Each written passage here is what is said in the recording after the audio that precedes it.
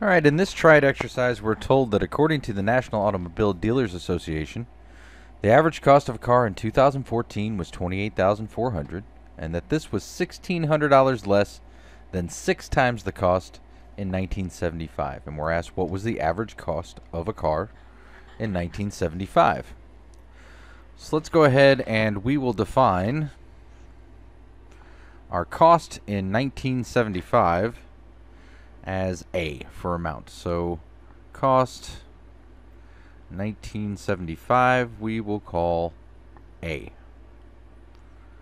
So the cost in 2014 compared to 1975, it's $1,600 less than 6 times the cost in 1975.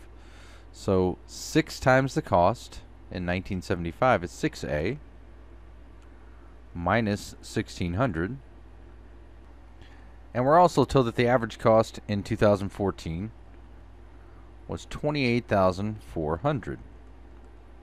So 6 times the cost in 1975 minus 1,600 is $28,400. So all we have to do is solve for A in order to find the cost in 1975. So we'll add 1,600 to both sides. That leaves us with 6A on the left side.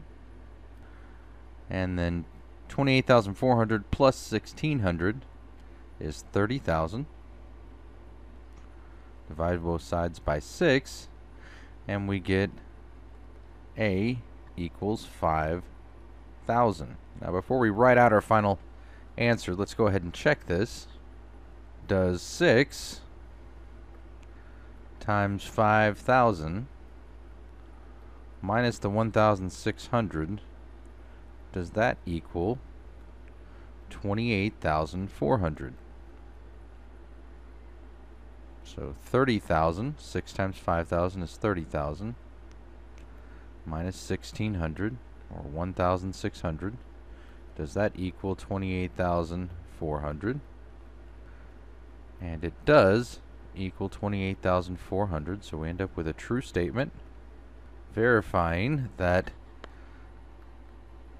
the cost in 1975 was $5,000.